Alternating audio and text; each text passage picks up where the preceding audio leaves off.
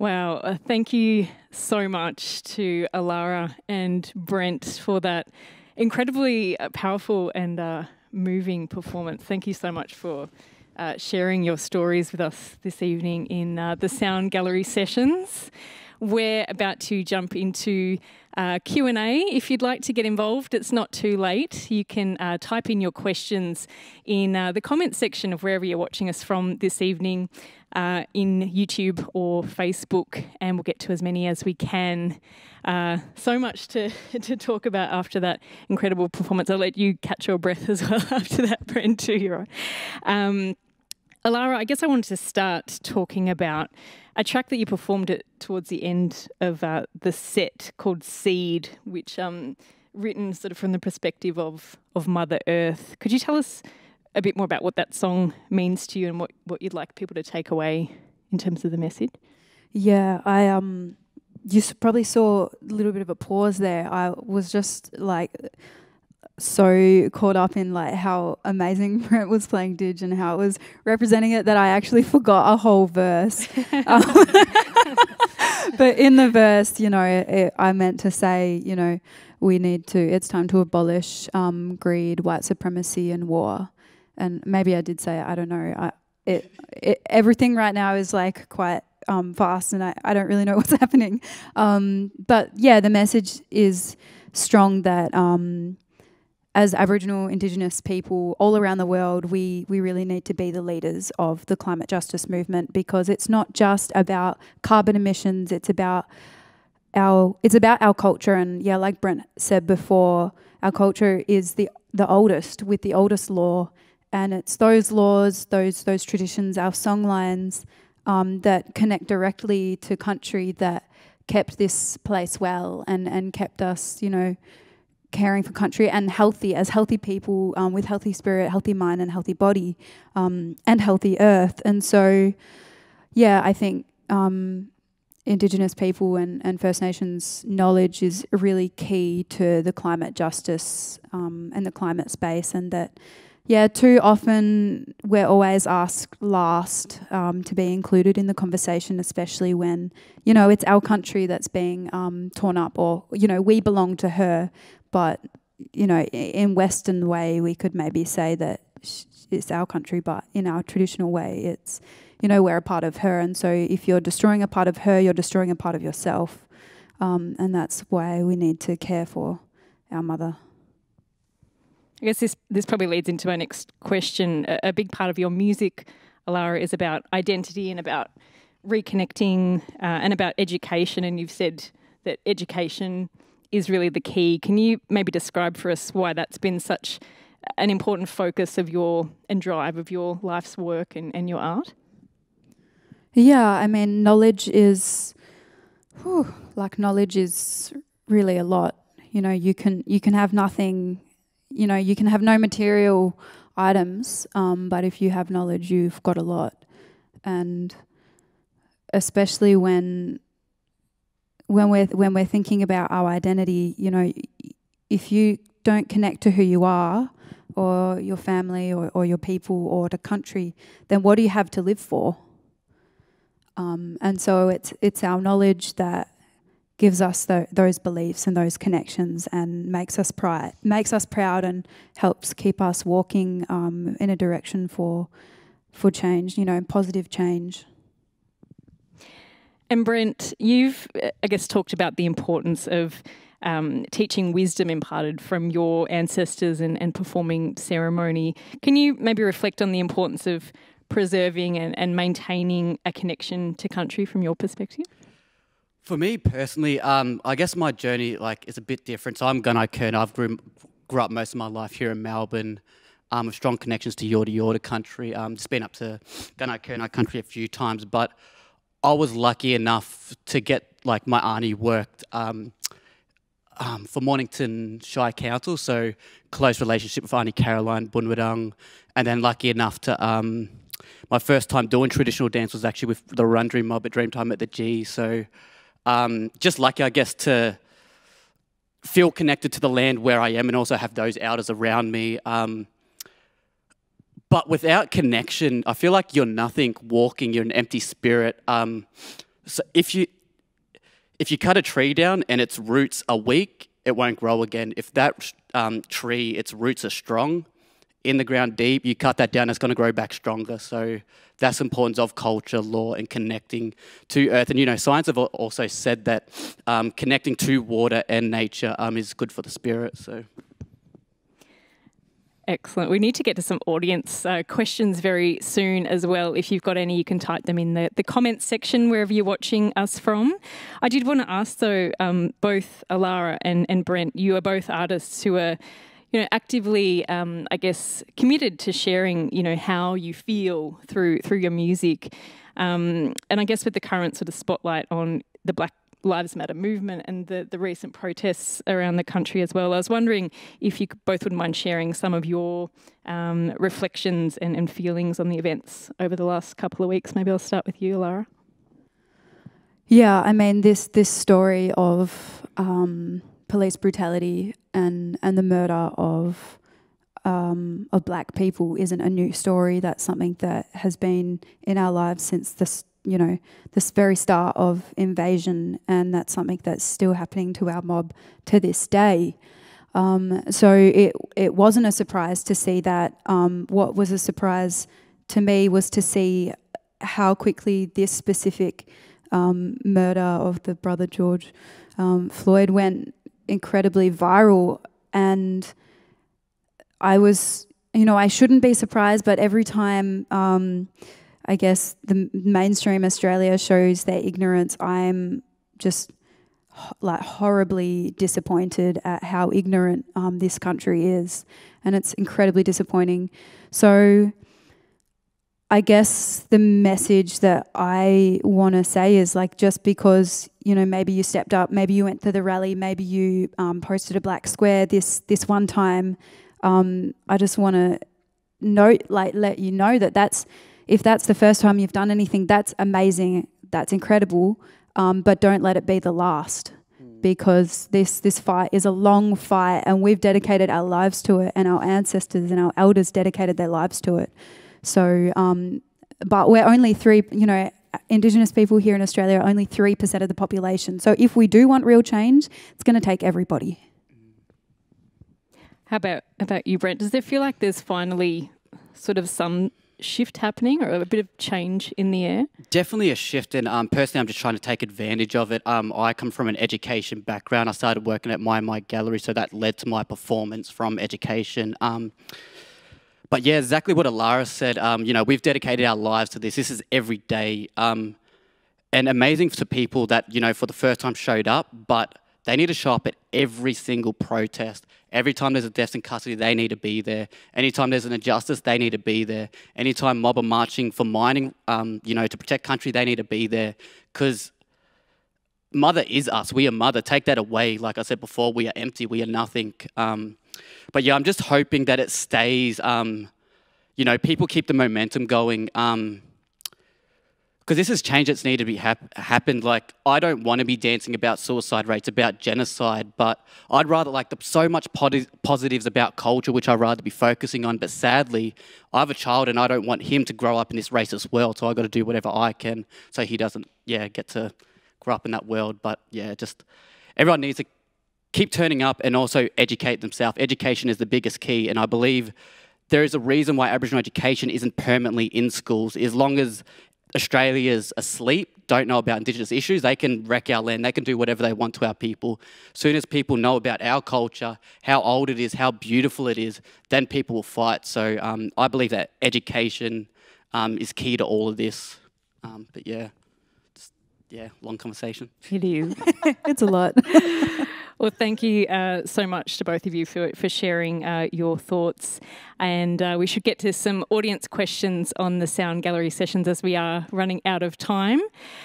We've got one coming through that says, how do you balance modern life with your culture? What do you teach your son for him not to forget? I guess that's aimed at you, Brent. Beautiful question. So the thing is, like, when I'm walking through like parklands, like pointing out birds, Wah, you know, the crow being the healer, Bunjil being the creator, showing him, you know, the gum leaves, getting to smell it, like recognising the river, but recognising it for its spiritual sense. Also, walking, seeing rubbish, picking it up, like that's law right there, walking law. Like, you know, looking after country. Me personally, I have littered, like, you know, I won't lie, but it's about changing my mindset in which, you know, I've done and, you know, just, you know, lead by example. That's all it is. But I guess it does get hard when you don't know culture and don't have the accessibility to it. So I'm very blessed to have that. But, you know, there's always, yeah, just, you know, going through the park, breathing, meditating on it, and just looking at everything. Okay, so I say acknowledgement to country is every day. When you're walking, you're acknowledging that tree, you're acknowledging that bird. So it's an everyday thing, and right there you are living with culture. You're acknowledging the nature and everything around you. So yeah, hopefully that answers your question. Beautiful. Have we got the next question coming through? We've got one coming through from Beth, who says she's watching with the 9-year-old twins tonight. That's great. So many great learnings for them. Beth says, thank you. The twins are fascinated by the layering in your music. Their question is, what pieces of equipment do you need to start looping? This is from Harry and Fraser, who are watching tonight. This is so exciting. Best question. Young musicians, I love it. Well, you can start with any piece of equipment. I don't know if you guys have iPads or what, but if you even just have a Google of like looping apps, so you don't have to go out and spend like hundreds of dollars on equipment. You can look up looping apps on your iPhone or that, whatever. But I'm using a Boss RC300, which is, I guess, like one of Boss's top of the range loop pedals. I've got 3 tracks, and really nobody taught me how to do it. I just experimented, and I just used the tools that I had. So my tools, you know, they're my double bass. I eventually got keys, but I never had keys when I started out. I love the delay, so I use a bit of delay and reverb.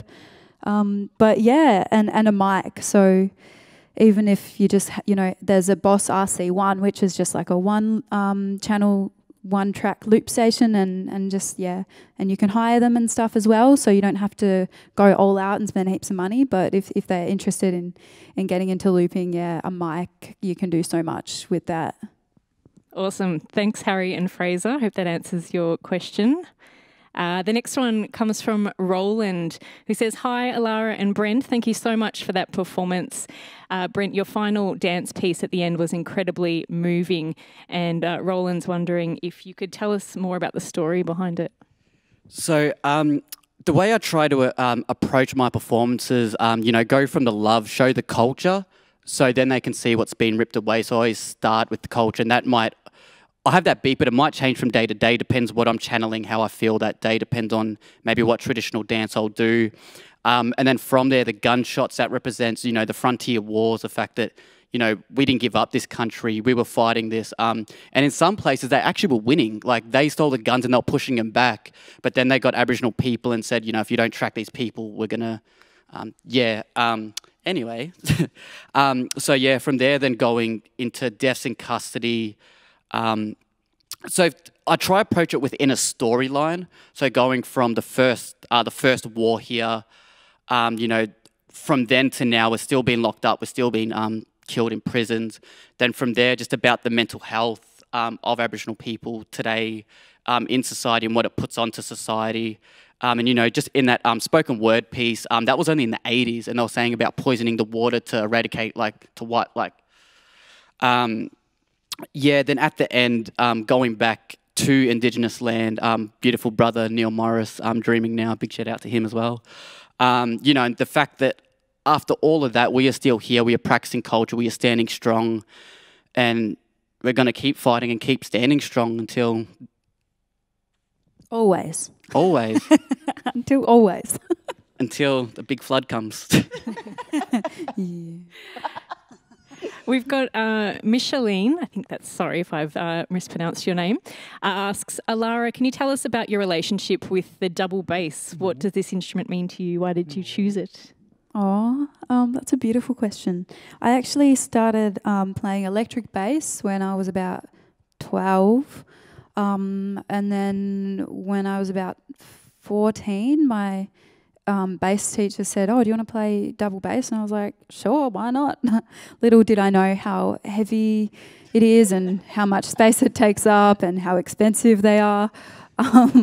But yeah, every day and every time I play, I just fall more and more in love with it, and I find more and more sounds in it. And I mean, I studied a Bachelor of Music at Box Hill, but I really had to kind of forget a lot of what I learnt to be able to just use it as a vessel to tell the stories, because, you know, what I'm doing on the double bass and on the loop station isn't complicated. It's like, you know, 2 chords or 4 chords. And so it's really about the feeling that's in the music, and it's just that expression of music is more just an extension of my being and of my soul and of my, you know, heart. So I'm just really lucky to be in the position where I can play it and, you know, drive around with it and, you know, have it in my house and get coffee with it. And We've got Daria who is asking, Brent, I'm interested to hear more about your project Culture Evolves, why you also chose this name. This is a long thing, but I'm going to try to keep it short. I can talk for days, especially about culture, like all day, every day.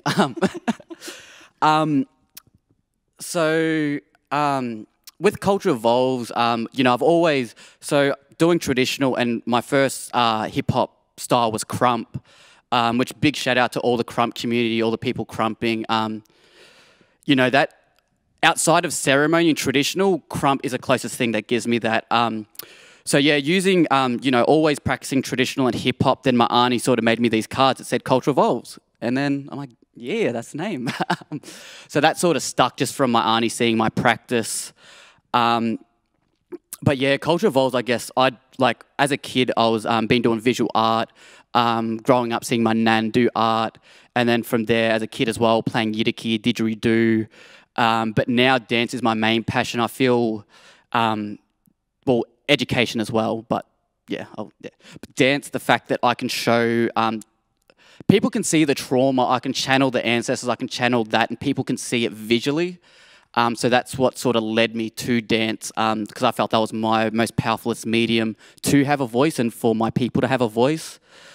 But yeah, it all started through actually education. You know, lucky enough to go to my gallery, Colin McKinnon Dodd, the owner, rest in peace. My journey started there, and then literally from there, I've just luckily got to meet amazing people along the way, like Sister Allara, and do a lot of different things. But yeah, my main thing has been education, and all my performance, everything is sort of around that sort of basis.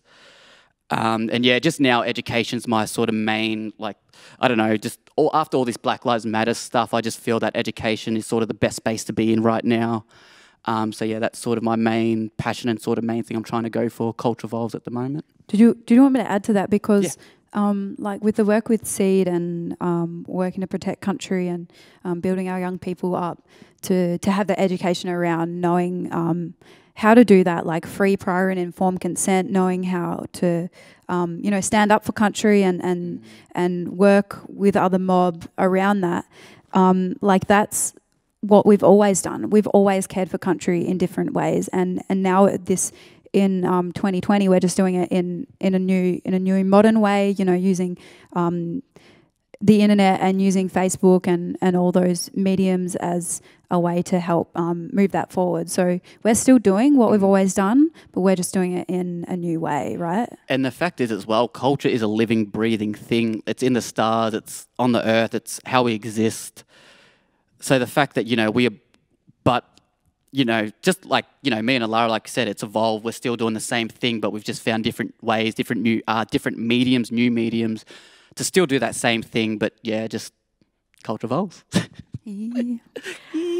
We've got a last question from Lynn, who says, what do you think is missing in education, not only for Aboriginal people, but for all Australian people? Auntie Lynn. Hey, Aunt. Thanks for watching. Hey, Aunt. Annika. Do you want to go or should I go? I'll go first. Should we both? I'll just talk from my personal experience. I guess growing up, like, you have Italian, you can learn Indonesian, but where's the culture? Why can't we learn culture in schools? And that's the biggest downfall. It's only 1 day of the year or 2 days of the year. So the first thing is English, maths, every single subject, putting culture in it some way or form. But Australia has a long, long way to go. A long way to go. Like, every school should have a permanent Indigenous teacher. Why can they have a permanent Italian teacher but not a permanent, it doesn't make sense. And to me, that's why I hated school. In year 8, I had one of the teachers say, so we had to choose a project, and then I chose Stolen Generation. The teacher come up to me like, oh, what are you doing? I said, Stolen Generation. She said, oh my God, that's such a good thing. I was like, this is a teacher in year 8. So with that as well, I'm trying to set up things and talking to some amazing people about actually setting up education things for teachers. Because I've been doing Aboriginal education for like 7-8 years or so. I don't know. But yeah, I'm always like, the teachers are always going off and doing their own thing or not paying attention. It's like, yous are the one that should be paying attention most, because you should be implementing this knowledge in your every day-to-day class.